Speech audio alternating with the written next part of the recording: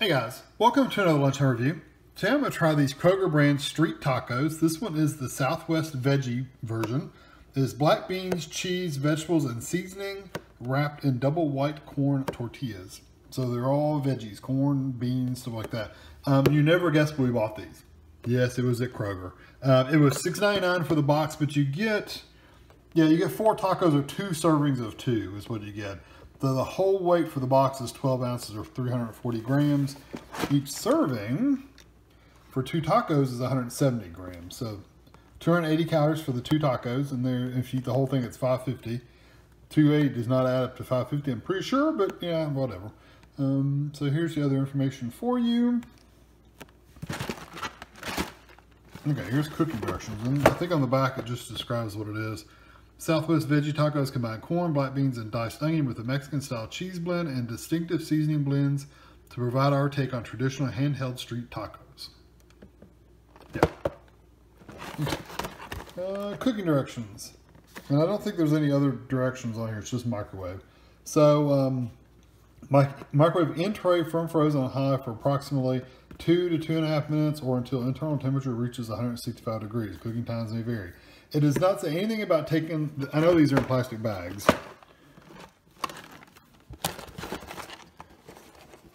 Well, let me figure out how to open it. There we go. That's why they should have pull tabs on these. Makes it easy. Yeah, there it is.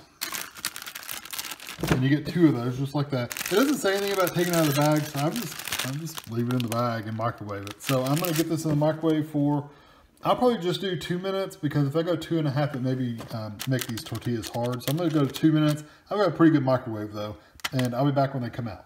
All right, so here it is out of the microwave. The only thing I did was I took a fork and just moved them a little bit just to separate them, to help them cool off, and to separate them from the bottom of the tray. They're super hot. It's very strong lime smell. That's what the strongest smell is. I'm getting like a lime-like smell. So, anyway, I'm gonna let these cool off because they're super hot. I mean, like hot, scalding hot. And but that's a good thing. And I'll be back when they cool off. Okay, hopefully it's cooled off a little bit. It still feels pretty hot to me. We'll see. So I'm gonna take a bite right there.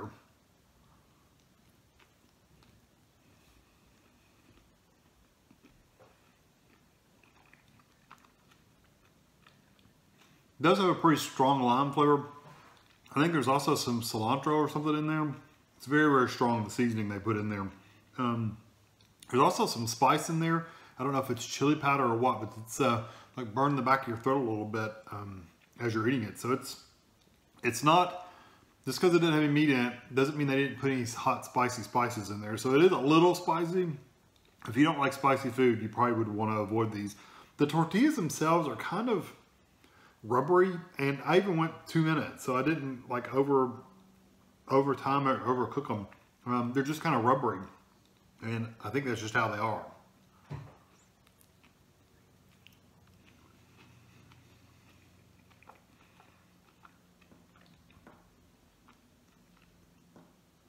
Yeah, that lime cilantro-like flavor is so strong that it's not pleasant to me. I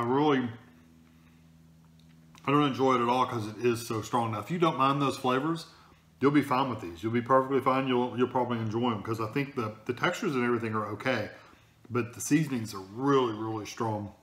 So for me, this is my personal, like, this is what I taste. I would give this a 2 out of 5. I would not get these again just because I really don't like that seasoning. But again, if you like those seasonings, you might be fine with this. You would be perfectly fine. You could eat this, and it wouldn't bother you at all. Because I do think the textures are good, except for the tortilla is a little, like, I mean, I'm pulling, and you can see how it kind of takes some effort to pull it apart. It is a little rubbery and chewy, so just know that. So yeah, I'm gonna give it a 2 out of 5. I personally would never buy them again, but like I said, if you want to try them out, and if you like those seasonings, then go for it. You might love it. So, hope you enjoyed this video. Thanks for watching.